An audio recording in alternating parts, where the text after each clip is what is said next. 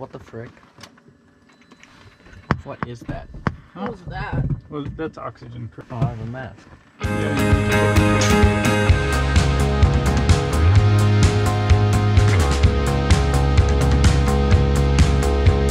Hey, we got our weather, our altimeter set. Pulmonary traffic Skywagon 26 Romeo Hotel is taking active runway 23 for west departure. Pullman. Pullman traffic, TBM 860 Charlie Alpha is taxiing from the ramp to runway 23 Pullman. Okay, we're on our way to the runway, so we are heading altitude, transponder, and toga. Pulmonary traffic Skywagon 1561 Yankee, 7 miles to the north, 3,500, inbound for landing runway 23 Pullman. Pullman traffic, TBM 860 Charlie Alpha, taking runway 23 straight out, departure to the west, Pullman.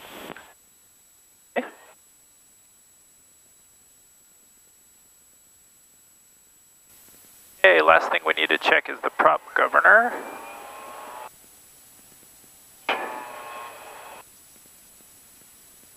Okay, come back. Takeoff power is...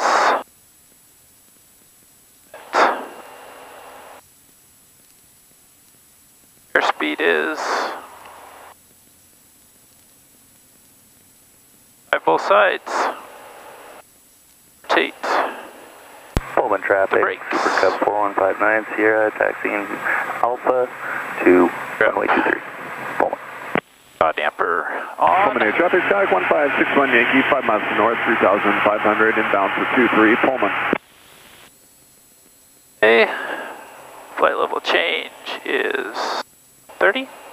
Pullman traffic TBM 860 Charlie Alpha is a slight right turn and departing to the west, Pullman. Climbing at 130 knots, climbing up to 17.5. Our heading is straight to Seattle, and we don't see any traffic here, so go ahead and talk to Seattle. We're going to go ahead and turn our separator off. Okay, and I'm going to go ahead and put in 850 mode. Let's go ahead and get our clearance, because we haven't talked to Seattle Center yet. Seattle Center, good afternoon, TBM 860 Charlie Alpha, 10 miles west of Pullman, 9000, IFR Boeing. And TBM to the west of Pullman was at 860 Charlie Alpha? 8 Farm 0 Charlie Alpha. 860 Charlie Alpha, squawk 4741, radar contact, and be looking for your Boeing field IFR. 4741, 8 Farm 0 Charlie Alpha. And TBM 0 Charlie Alpha, roger, clear to Boeing for the airport via Skyco intersection, that's Sierra Kilo, Yankee Kilo Oscar, remainder of the Freighter 8 arrival, climb maintain for level 230. TBM 860 Charlie Alpha, clear to Boeing via direct Skyco, Freighter 8, maintain 230, TBM 0 Charlie Alpha. Okay, I can't remember if I said 230 twice, but arrival Skyco on the Freighter 8, which we would get anyway. Yes, we do want that one. 7.9 Civil X-ray, Seattle Center, roger. Radar contact about 5 miles to the southwest of Chelan Airport. 19 altimeter 3000. Yeah, turn it around now. See, look at that. Yeah, first time ever for Kai. 10 miles south of Chelan Airport, So? say altitude leaving. I think I've sat here before, but... Not in a flight though, I don't think. So basically what's going on here is that we have to have some way of getting into Seattle, right? He needs to know where we're going, we need to know where we're going, and he needs to have a... Charlie Zulu, descend to maintain 11,000, Moses Lake altimeter 30. He needs to know kind of what we're doing. Because he's an air traffic controller, he wants everybody to come into Seattle the right way, to maintain the harmonious peace that exists in the skies above Seattle. Can approach 123.75. And as a result of that, it's putting us on what's called an arrival, which means everybody that's coming into Seattle, he's kind of putting them on a similar road, and then he's sequencing them so that they come in the right order, everybody gets in line, and he doesn't want to mix the planes either, because he doesn't want like a slow plane getting on the flight path with any type of super fast plane, because that fast plane's going to overtake the slow plane. Just monitor my torque here. It's always in the climb, we have to monitor torque. In the descent, you kind of do too, unless you take it out at 850. But we want to have max torque, but as we climb up, our torque will go down because the air gets thinner and thinner. We keep on having to push the torque up a little bit, but we don't want to over torque. And that's the problem in the TBM because that'll hurt the engine. He wants to get us all on the same street, like the highway in the sky. In this case, and this is usually the case because usually Seattle's landing south, he's put us on what's called the Freighter 8 arrival. Procedures, arrival, Freighter 8. So here's the Freighter 8 arrival. Okay, so this is my map, and it tells me how I get in on Ufreda 8. It doesn't make a lot of sense in the beginning, but you'll learn after a while to read these things, kind of like it's a different language. Those orange colors, those are terrain. That's mountains and stuff that you don't want to hit. Okay, we'll do our out of 10 checklist first. We're going to turn off our lights because we're almost at 18,000. We'll do our out of 18 too. Standard. Fuel tanks are balanced and cabin pressurization rate is good. Where's my checklist? Landing and pulse lights are off. Crew oxygen on. Fuel gauges. Oh, 21.5. See, I knew there was something I was forgetting. 21.5. Guard. And up to. Okay, out of 18 checklist accomplished. So then we say there are some altimeters setting stuff from Ufreda VOR past Ufreda R266. So that's a compass point off of the Ufreda VOR. Okay, see that's 260. Let's get you pointed that way. But see, we don't want to go all up there. We don't want to go all the way up there, so he just cleared us straight to Skyco. Usually we actually do have to start at Ufreda, but he must not be busy today. Then landing south. 08, and we do have from Skyco. Then Payne runway 24. R85, so the 85 radial off Payne, which is this VOR here. 0 Charlie Alpha, contact Seattle Center 128.45. 2845 TBM 0 traffic at 8. Seattle Center, good afternoon, TBM 860 Charlie Alpha, climbing 230. TBM 860 Charlie Alpha, Seattle Center, climb maintain flight level 240. Maintain 2400 Charlie Alpha. Okay, 24 set. Coming in past R85 to Huvis. So Huvis is just a point on the map. And these are all 5-letter points on the map. Then on Seattle radial 23 to Heather. So it says, oh, then hang a left and go to Heather. And that's what this is. And then landing south, depart Heather, heading 250, expect radar vectors to final approach course. So it's like, well, once you get to Heather, depart at the certain heading, okay, see what's happening, depart at the 163 heading, and we'll tell you what you do after that. That's really what this map says right here. The key for us, though, is that we're not landing here, and so whenever we get this, we go to Skyco, and all it does is kind of funnel us into Skyco, and then after Skyco, we get vectored to the final approach course to Boeing. I bet you were really hoping to understand that today. Well, I'm not saying I was expecting to, but I'm gonna scrounge for food. That is my kid's favorite thing to do in the plane is what is in the plane and can it be eaten. We need to do a video on plane snacks.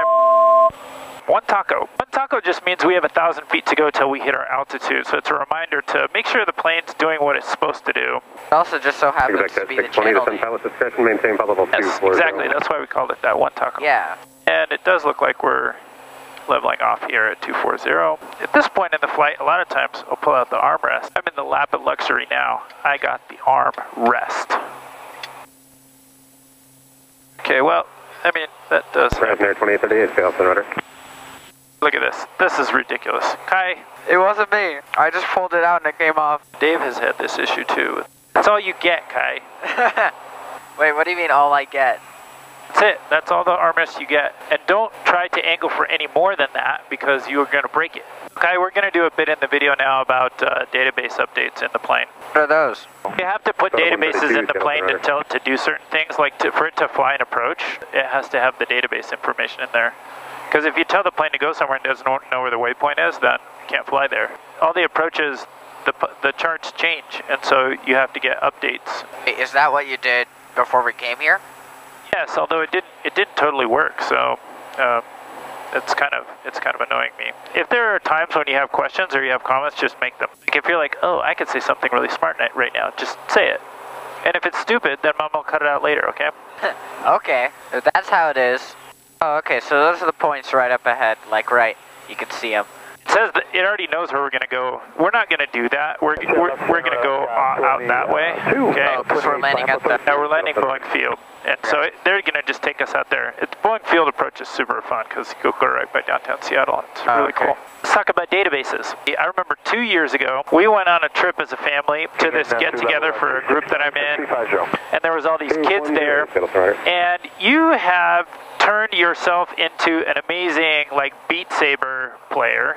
One of the best 14-year-old, 13-year-old probably at that time, Beat Saber players in the world. Or at least in that hotel that day.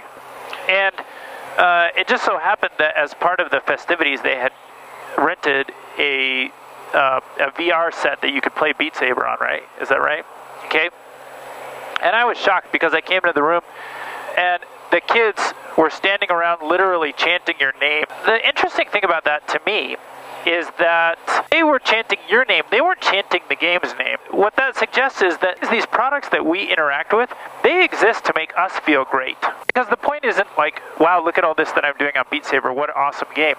The point is, look at me, like I am an awesome player. There is a woman who wrote a book and also has online videos on product development, and she's from the software realm. But the things that she teaches, I think, are really powerful. The user shouldn't be thinking like, wow, look what an awesome product this is. The user should be thinking, I am doing awesome, and that's how they feel. That's how you feel with great products. That puts this whole G1000 database update process in context, because I never feel awesome. Charlie Alpha, descend to maintain level 220. Maintain 220 TBM 0 Charlie Alpha.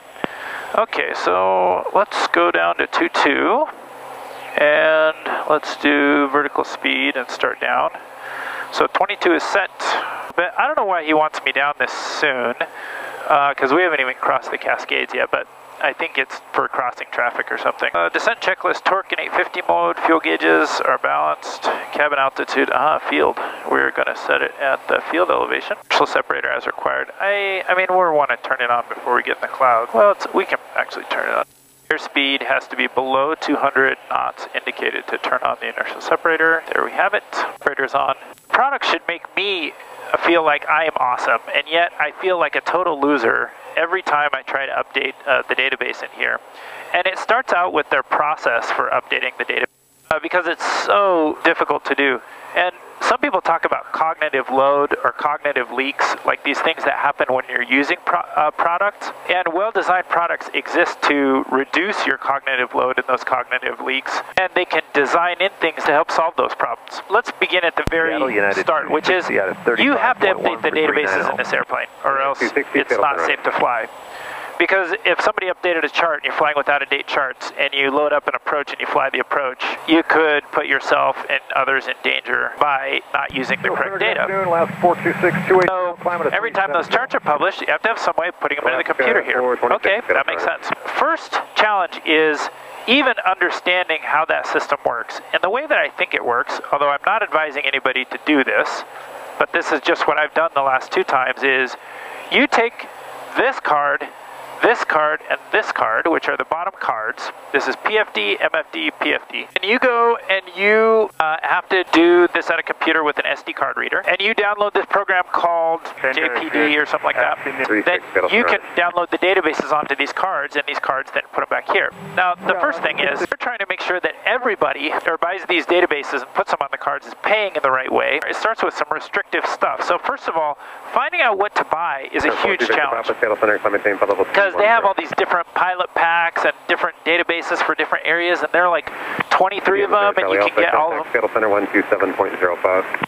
2705 TBM 0 Charlie Alpha, get A. Center TBM 860 Charlie Alpha 220. Grant's coming in broken. Center TBM 860 Charlie Alpha 220, you're coming in broken. 860 Charlie Alpha, Roger. Even understanding what to buy is a huge challenge. I eventually settled on this thing, which is like, okay, there's like Mexico, Canada, US charts. I think it was for a year, and it cost $1,300. I paid the money, but even before you pay the money, there starts to be problems, because they start asking you questions about things you have no idea about. So first of all, they're like, what is your system ID? System ID, what the freak is that? And so I had to make a trip out to the airport and look for my system ID. Turns out that it's in this thing. Here is the system ID, this 24D1 whatever thing. So there's that thing, and I think they're doing that just to make sure that you don't buy databases for like 2 airplanes, because they want to make sure that you can only use it in this airplane. Then they ask you what version of software you have. This, I have no idea. It says system software version 0719.17. They said that they're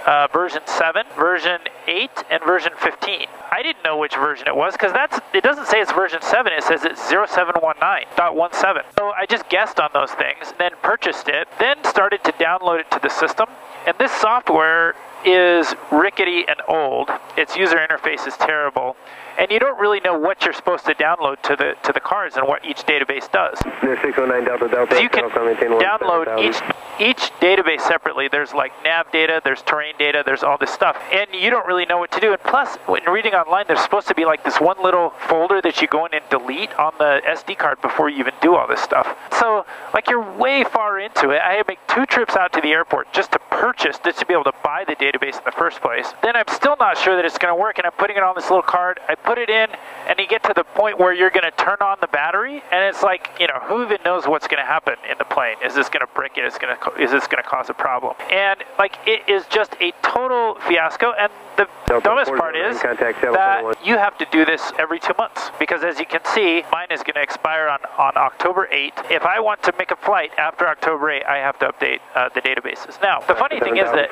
everything that I said here, there's probably mistakes with, because I don't even understand it, but this part of flying to me is extremely frustrating. 00 Charlie Alpha, descend now, maintain 16,000. It's not a well-made product because no one... Maintain 16,000 TBM 0 Charlie Alpha. I do agree that most products should be made so that people would like to use them. Throw Garmin and the plane manufacturers a bone, because in terms of cars, there's probably orders of magnitude more cars in the US than there are planes. So the volume isn't there to really make sure they do an awesome job with the user interface. And in general, I think they did well, just as in the way that this interface works, but this chart updating thing is a nightmare. And it's such a nightmare that there's a product out there called Bat Wombat, and I think you pay like $300 for it. And the only thing that it does is it allows you to update your databases from an iPad while you're sitting there in the airplane instead of doing it at your computer at home. I mean, that's ridiculous. Oh, so the autopilot will level you out when you're at your altitude that you want to be at, but it doesn't actually move this. So this isn't a legitimate, this is just input that it takes electronically and then puts in your pitch, right? But what do you mean? Well, I guess it makes more sense than the TBM, because in the 182...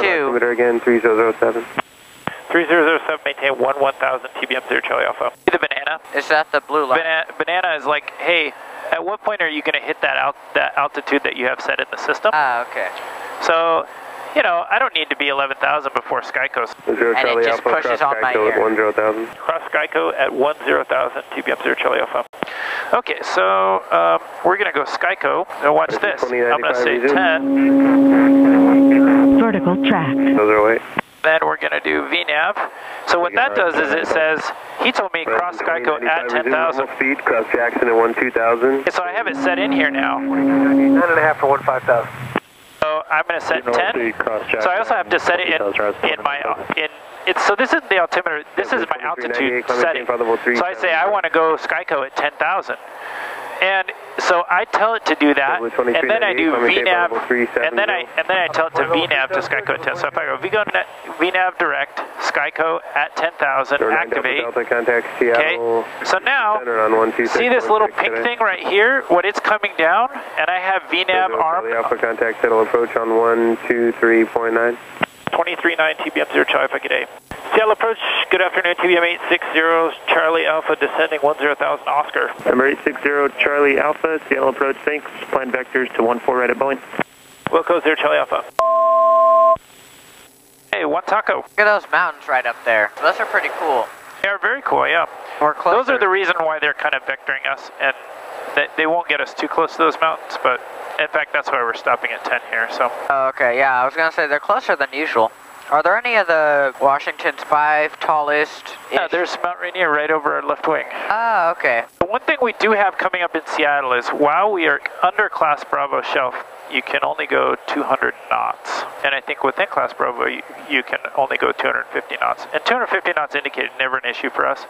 But we can get over 200 knots under the Class Bravo shelf, so we're going to want to keep our speed right around 200 when we get close to Seattle. TBM 0 Charlie Alpha, descend and maintain 8,000. Maintain 8,000, TBM 0 Charlie Alpha. Okay, we're going to go down. We always get these step downs into Seattle. And he should be giving us a heading here in just a minute as well, so we'll get ready for that. Because here's a return to go to SeaTac, but we ain't going to SeaTac, so he's going to give us a heading. Okay, I'm going to flip the camera around here.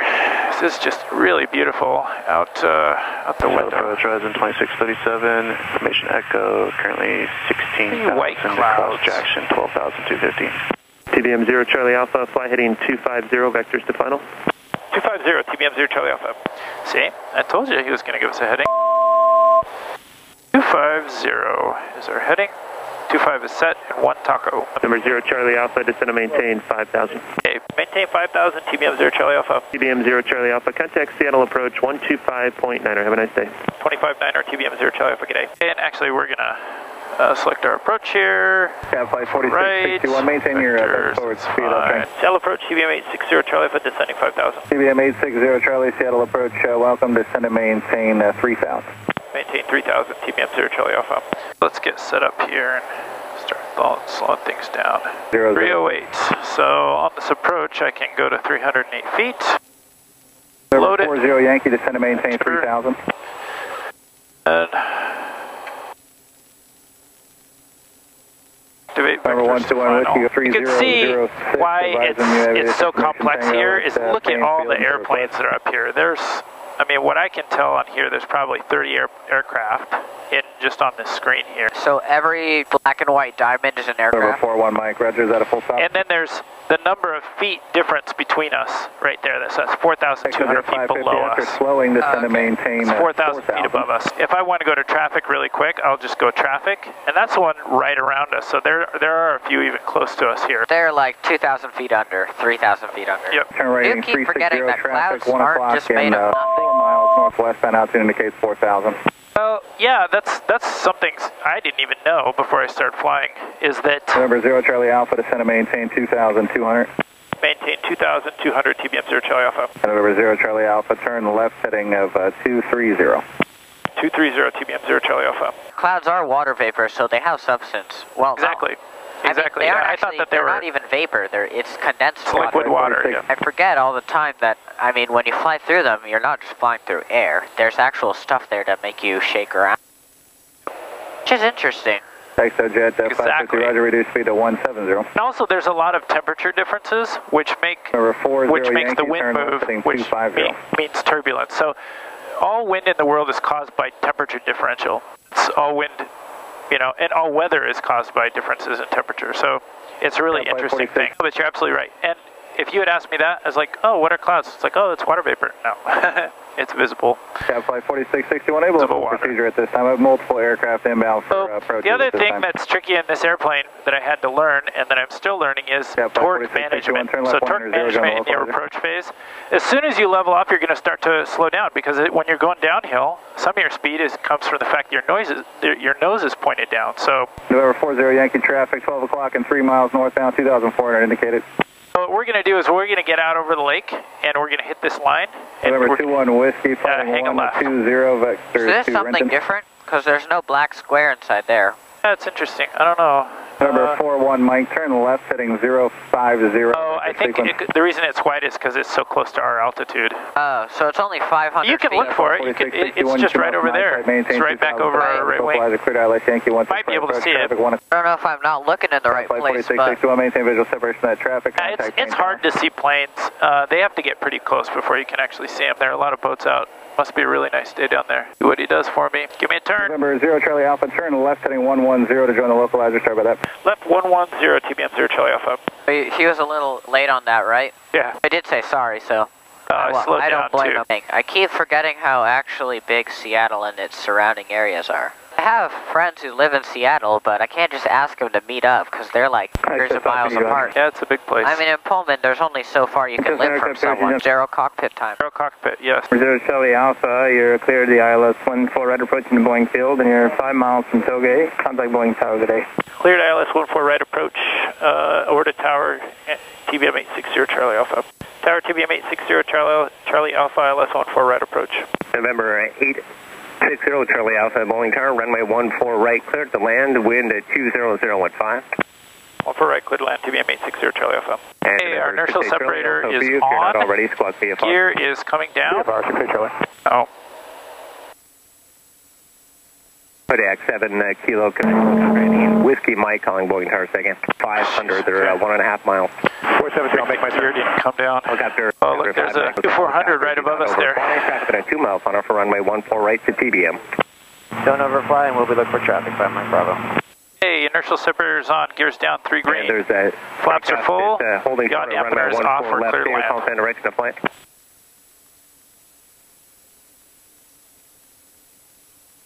Helicopter 8 Whiskey Mike, traffic departing runway 14 left to pass behind you on a Mercer departure, Cessna. Minimums. Helicopter 8 Whiskey Mike, roger. Proceed to hangar 80, landing a beach on risk, wind 24004. And there's helicopter 3417 Hotel, Boeing Tower. Understand you're at Bravo 4 and say your request. We're at Bravo 6 and we'd like a south takeoff, south departure with offer. Helicopter 17 Hotel, hold position. Holding, 12 Hotel. Helicopter 5 Mike Bravo, continue on the downwind. I'm going to call your base turn. There is traffic that'll depart the taxiway prior to your arrival. Continuing on downwind until you call it, 5 Mike Bravo. Number 0 Charlie Alpha, say parking. Modern 0 Charlie Alpha. Number 0 Charlie Alpha, roll out to Alpha Niner, turn left at Alpha Niner, then contact ground point Niner. Left on Alpha Niner over to ground 0 Charlie Alpha. We are